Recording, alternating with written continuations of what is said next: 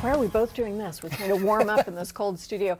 Clouds, lightning, and smoky sunsets are all science-based weather events. King 5 meteorologist Ben Dery loves to figure out why things happen, especially if they're related to weather. So we've asked him to do a few science experiments for us today. Thank you. Yeah, First of my all, pleasure. We're going to be playing with electricity later, and I was told to remove all the metal from my person, so I'm a little concerned. We do have a reluctant volunteer as well that's going to demonstrate the lightning. You're That's a at the end. reluctant host and a reluctant executive producer. Other than that, though, no problem. Yeah, Let's start with clouds. Yes, clouds. We've all seen clouds before, especially this July. We've seen a lot more clouds than I feel like we should. And tall clouds and different kinds of clouds. Is that because of the warmth we've had? Well, it's just because we had every one of these weather systems moving through. I mean, usually this time of year we have high pressure, and it usually means sunshine and warm temperatures. Hasn't been the case yet, but eventually we'll get there. Summer will eventually start. Summer happens after July 15th. Yes. So most of the time. We're going to demonstrate how a cloud forms. And you can do this at home with your kids. All we have is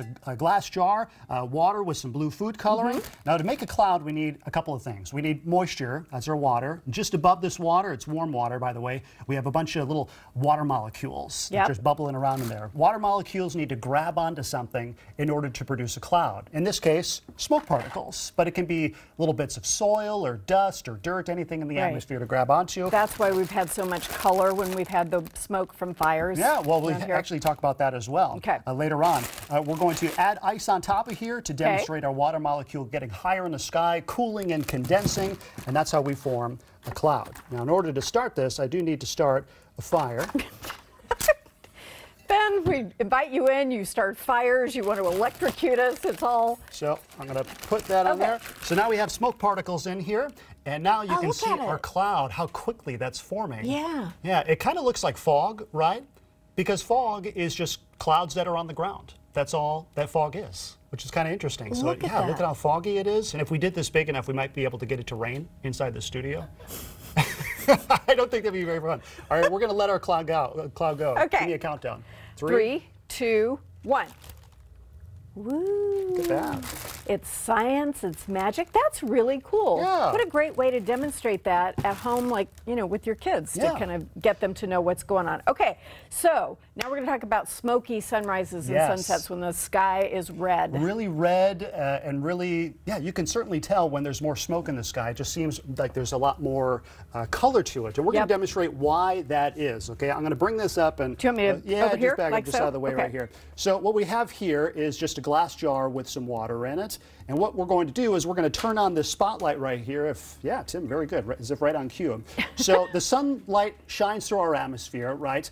And the sunlight is actually white light, okay? And what turns it that red color is we're adding stuff to the atmosphere. In this case, smoke particles. Now, we're not going to add smoke particles here, but what we are going to do is add a little bit of milk, okay? Because this is going to demonstrate some added particles in our atmosphere. Notice on the white wall right here, it's just white light that shines through there. That's all we've got. Now, think about what's going to happen when I'm going to add this milk. It's just skim milk, all right? Just a little bit is all I'm going to add. Now, watch what happens to the color on the back wall there when I add a little bit. Go ahead and dim the lights. Okay, here we go. 3, 2, 1. Oh, man, look at that. Yeah, you see it kind of turns that almost brownish redder color. Now explain this, because what you added is just translucent white, but we get orange light out of it. Yeah, well, what's happening is as the light is shining through the glass, it's bouncing off of every one of these particles more so. It's called scattering of light. That's why we have generally orange and red sunsets. It's just there's more stuff in there, so there's more stuff that the light has to bounce off of and scatter. And then it turns out to be this color. Well, that explains it, because we've had the reddest sunrises and sunsets. Amazing pictures, but we don't always want all that smoke in. All right, now for the thing I've been waiting for 24 hours, we're going to make electricity happen.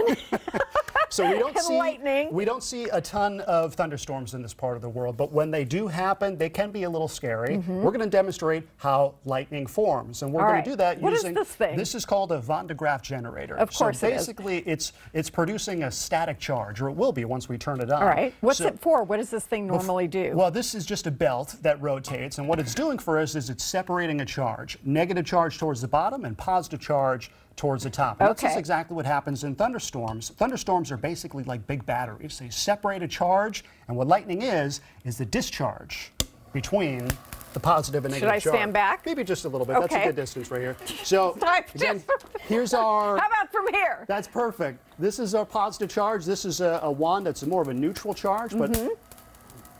You were paying so much more attention in school than I was.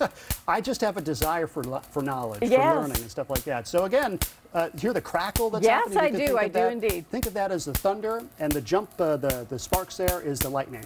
So again, lightning is trying to find the path of least resistance, and we have our thunder and lightning. Now, okay, so like, why is this dangerous then if you're near a tree or something like that? we are going to demonstrate that. We need are? our volunteer, Heidi. Heidi Ng is our executive producer, AKA the tree today. This is our tree. So this is our demonstration showing us why it's a very bad idea to stand under or near a tree during a thunderstorm. Okay, you okay? Do you have any last words you'd like to share?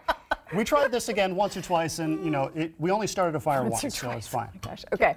Okay, so what I want you to do is place your hand on there and kind of palm. And again, it's initially it's not going to shock you. Initially. Yep, just like that. Okay? And with your other hand, hold your other hand out and kind of spread your fingers apart. Just like that. Perfect. She's a tree. Okay, so when I turn this on, don't touch her because she will be electrified. Okay? What is even happening?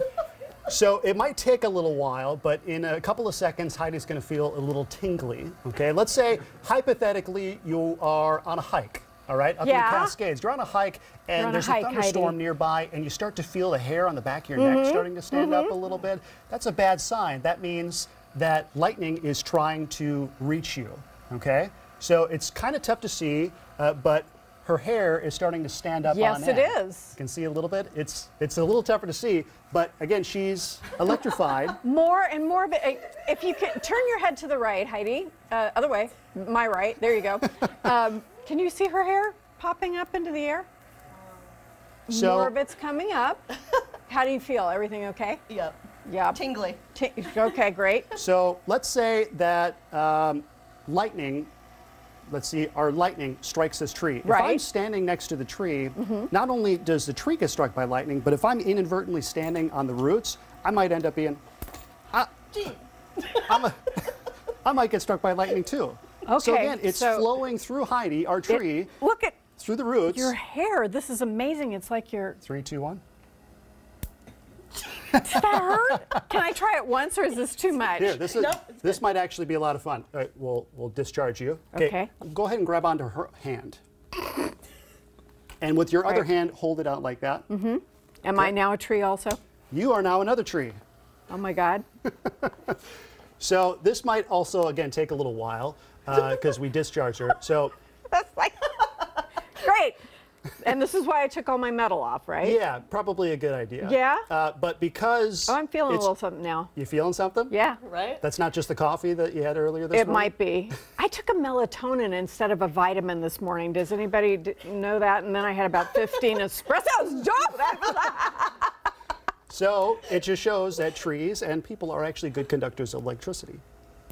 That's amazing. Yeah. Are you okay? Yes. Thank you. You're such a good sport. Ben, thank you very much. My pleasure. All right. We'll go and have a lunch and cocktail. When we come back, health.